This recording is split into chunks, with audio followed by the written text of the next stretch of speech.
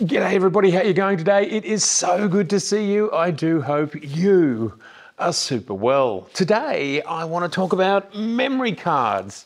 Memory cards, wouldn't they be considered one of the most critical parts of our cameras? Because it doesn't matter what we do, how fast, how slow, how good, how amazing our camera is. If we can't be confident that our hard work is going to be captured and recorded and saved and not lost, well, it's pretty tough going out there and shooting in the first place. Now, of course, one way around this is to have two card slots. And indeed, that's true for some cameras and not all cameras.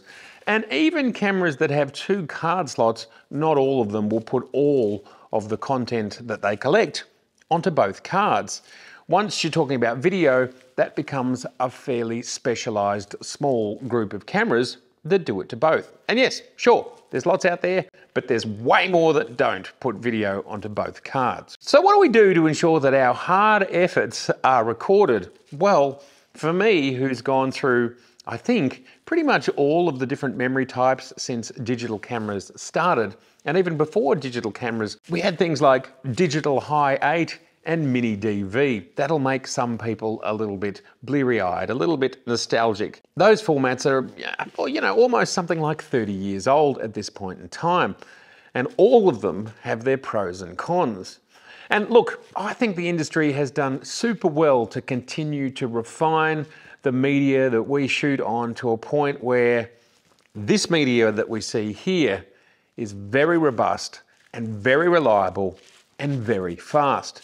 Now, what's interesting about these three cards here is they are exactly the same size, but they are a little bit different.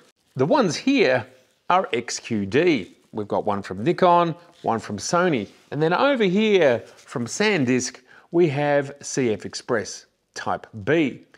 They use the same physical format, but they do not use the same protocols.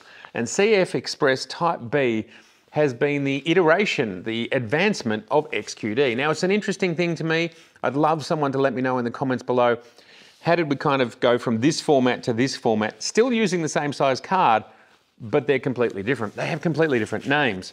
It was Sony, I think, who championed XQD, and now CFexpress Type B is an open industry format. And from my perspective, having used CF, SD, all the different types of SD, mini, micro, all of them. Magic Stick, I think, from Sony, and so many others. There's been quite a few different types of memory over the years. One card type I've never used is CF fast cards, but I think that was a fast version of CF. Do let me know in the comments below. Sony camera out there that I think even used floppy disks, 3.5-inch disks, whatever they were. I think there was even some cameras that recorded to optical CD discs as well. I mean, we've had crazy formats that verbose, absolutely over the top.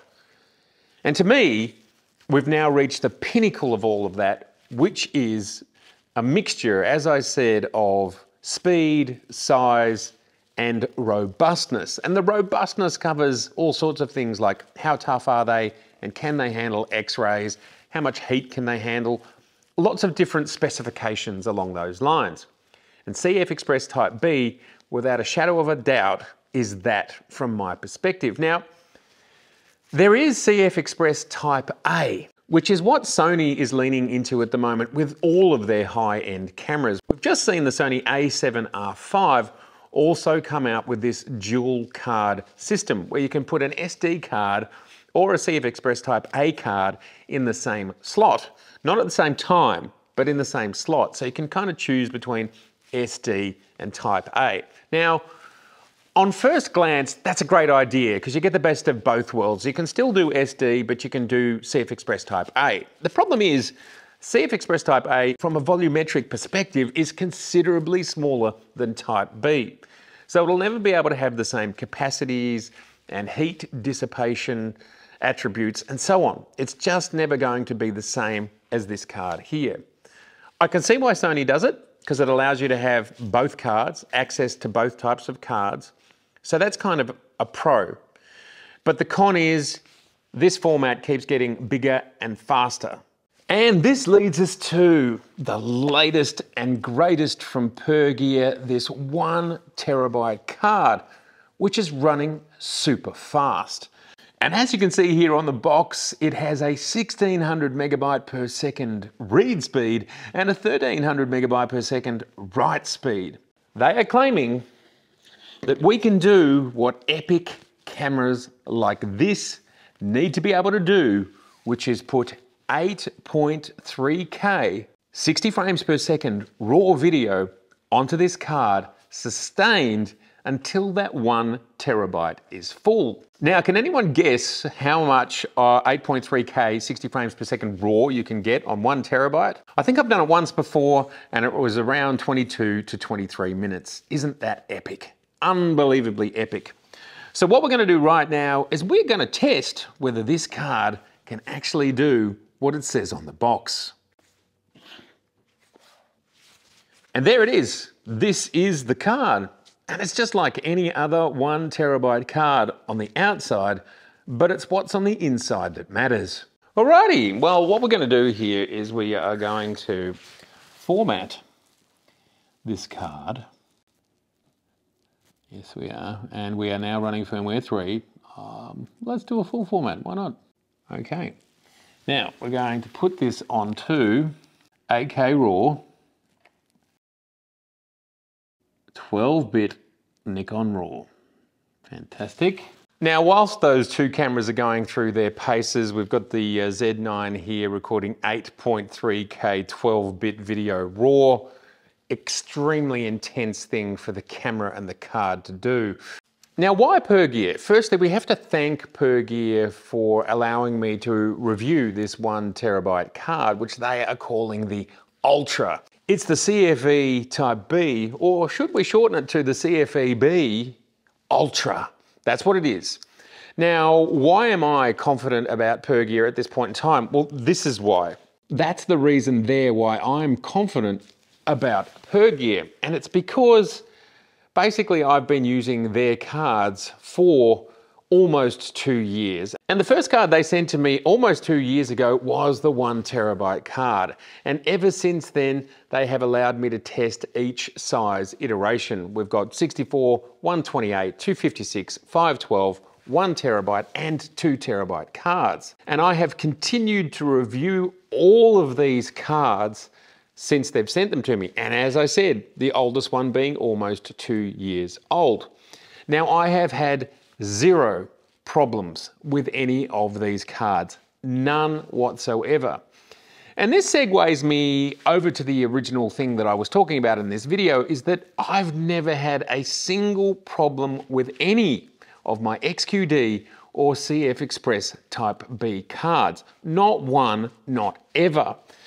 The only problem I had, which was not a manufacturer's fault, is I stood on one of my cards, it got dinted, and obviously it got damaged on the interior. And you can see the dint on the outside. It was 100% my fault. Otherwise, every single card is continuing to function. And I have cards from the very first time I used XQD from back in 2012. So I've got XQD cards still working that are 10 years old, and CFexpress Type B, well, I think that format's only been out just over 2 years, and every single CFexpress Type B card that I own still functions perfectly. So not only is CFE-B a fantastic and robust format, it's absolutely my favorite. Every other format I've had, and it's mostly been SD and CF cards, compact flash cards, they have all failed at some point. Whether it's just SD just seems to fail randomly, don't know why. And CF, it's always kind of about pin or pin misplacement. Anyway, they just tend to fail over time. CFexpress XQD, do not. Great format. And Pergear, for me, do not. All of these cards continue to function 100%. And look, that's all I can say. The reason I hold on to these is so I can continue to review them and I can let you know how long. Now, Pergear, they give you a 5-year warranty, and I would have thought all of us would be, pretty happy if we got 5 years out of our digital media. And in the case of the oldest one, which is right there in that camera, it's almost halfway to its 5-year mark. Anyway, let's have a look. How's this going here? So of the 23 minutes that we can fit on that 1 terabyte card, we've got 16 minutes to go. So we're about 7 minutes in. This is an outstanding result, and it also goes across to stills. Now that we have high efficiency star, which is, I don't know, 99.9% of the files that the lossless compresseds are, from my perspective, if you are planning on shooting bursts, 20 frames per second raw bursts, then I would probably gently and warmly suggest just use high efficiency star. As we recently noted in this video here, major software vendors are now allowing us to use high efficiency star and edit with them in their full version of their software. Indeed, it is noted, truly and absolutely noted, that Adobe was allowing us to do that for perhaps the best part of most of this year, but it was actually in beta form. It wasn't their full and final release, and nor was it on all platforms and all operating systems. Now, recently, both Capture One and Adobe, across their Camera Raw, all of the software that works with that, is now no longer in beta, and it is supported in a full version across many different platforms, including running natively on Apple Silicon. So this is a big change for all of us. Obviously, some of us were enjoying it beforehand. Awesome, great work. So high efficiency star becomes a very useful format. And the reason I'm talking about it here is because it essentially almost halves the size of your files. At the end of this video, we'll do a high efficiency star burst and just see how far we get once this thing's finished recording. Alrighty, we're at the 16.5 minute mark here, shooting 8.3 RAW 12-bit video. What's super interesting to me about what's going on here with the Z9 is that just a few years ago, you wouldn't have thought that Nikon would essentially lead video in this flagship space. And let me say, I think this is driven a lot by the XP7 processor. I think we can all safely assume that the XP7 is coming to some new cameras. I suppose by the look of it, it's next year. Is it a Z8? Is it a Z6 III? Is it a Z7 III? I reckon those three cameras, if the three of them exist, I reckon they'll all have XP7s in them, variants of the XP7, and we're gonna see a lot of this technology trickle down into those cameras. That's what I think. That's what I think is going to happen.